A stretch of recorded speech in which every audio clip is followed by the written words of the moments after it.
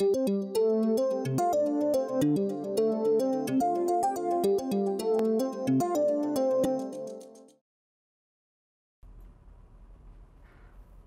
so we have begun to talk about the difference between an exact differential that we denote as df and an inexact differential that gets a different symbol.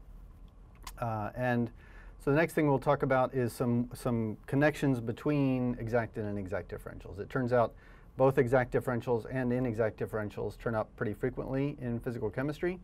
So, and being able to think about how they're related to each other is often fairly useful. So, as the first of these relationships, let's point out that if we have an exact differential, let's say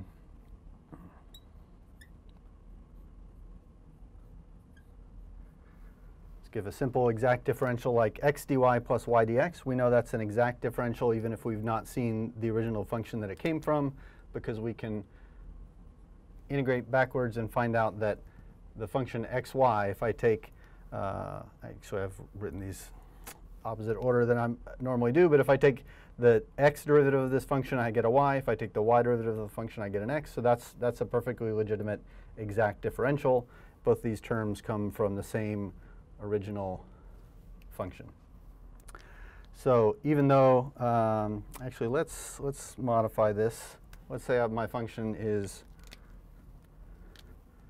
3xy. So the exact differential would be 3x dy and 3y dx. I can write down some inexact differentials. For example, let's say I wrote down 2x dy and only 1y dx. That's an inexact differential if I attempt to figure out what function would give rise to this as an exact differential. Taking the y integral of this term would give me 2xy. Taking the x integral of this term would just give me 1xy. So there is no function which is, has the exact differential of 2x dy plus y dx. So that's an inexact differential. Likewise, for exactly the same reason, I can have an inexact differential that looks like only 1x times dy and 2y's times a dx. So both of those are inexact differentials, but notice that if I add those two together, 2x and x give me 3x, 2y and y give me 3y. So if I combine those two inexact differentials, the ones I've called dg and dh, those two inexact differentials happen to sum to the same as this exact differential df. So it's sometimes the case that we're interested in inexact differentials that by themselves are kind of inconvenient because they're not the differential of anything, but when we combine them together, they might well represent an exact differential when we combine them in a certain way.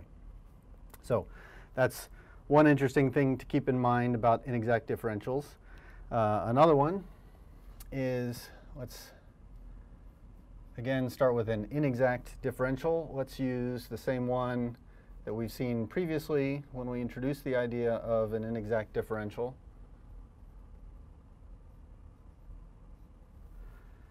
So that's an inexact differential again because there's no single function whose x derivative is 3y squared and whose y derivative is 12xy. You can't find a function for which this is the exact differential. But sometimes we can tweak that inexact differential and turn it into an exact differential. So let's say I take that inexact differential d bar f. Let's say I just multiply it by y squared. So what I've got left is y squared, what I want to multiply by. So I've got 3y to the 4th dx plus 12xy cubed dy. Yes, that's what I want to do. That quantity itself, this whole thing y squared times df, we can ask, is that an exact or an inexact differential? It has the form of the differential, some quantity multiplied by dx, another quantity multiplied by dy. And in fact, this one's OK. If we ask what function this might have arisen from as a differential, if I take the x derivative of some function and I get 3y to the 4th, that function would have been 3xy to the 4th. And that same function, 3xy to the fourth, if I take the y derivative, 4 times 3 is 12, reducing the power of y by 1 gives me 12xy cubed. So this quantity, there is some function, let's call it g, whose exact differential is 3y to the fourth dx and 12xy cubed dy. So after multiplying my inexact differential by y squared, I can turn it into an exact differential. So that's a useful trick. In this particular case, what we say is that we've used an integrating factor. If I multiply my inexact differential by y squared, by an integrating factor of y squared, basically what that does is I've used a factor that allows me to integrate it back up to a function g. So y squared is the integrating factor in this particular case. So that's another useful trick when you have an inexact differential. You can either combine it with another inexact differential to make it exact, or sometimes you can multiply by something to turn it into an exact differential. And as a final example of being able to recognize when something is an exact or an inexact differential, let's take a case like, let's say, 3x squared dx and 4y cubed dy. And I'm asking, I've labeled it df, but I'm asking, do you know whether this would be an exact or an inexact differential? And we can, of course, do the same trick we've done every time I write these upwards arrows, and I can ask, is there some original function which gives rise to this differential? And in fact, there is. If I ask what is the integral of 3x squared, or what function do I need to take the derivative of to get 3x squared, that function is x cubed.